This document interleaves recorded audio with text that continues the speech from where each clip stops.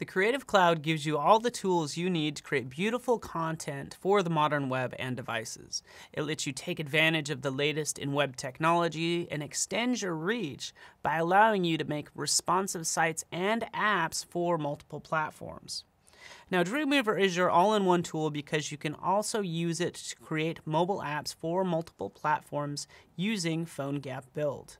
This allows you to make apps using web standards, so your HTML, CSS, JavaScript, and really all you have to do is go to PhoneGap Build service and then build an app for these various platforms.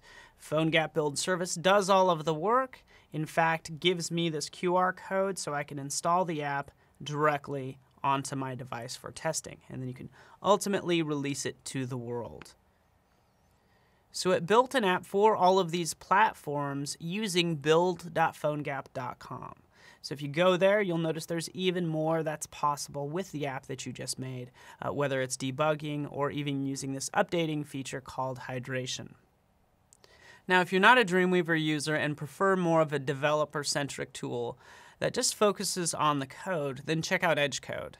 It gives you powerful features that work within the context of your code. For instance, all I need to do is use Quick Edit to expand out the actual function dealing with this function call, as well as having a live connection between your code and the browser. So if I make a change in the code, I save the file, I see that immediately in my browser. You can also extend Edge code using extensions. And one that I've installed is the PhoneGap Build extension that you can find on GitHub.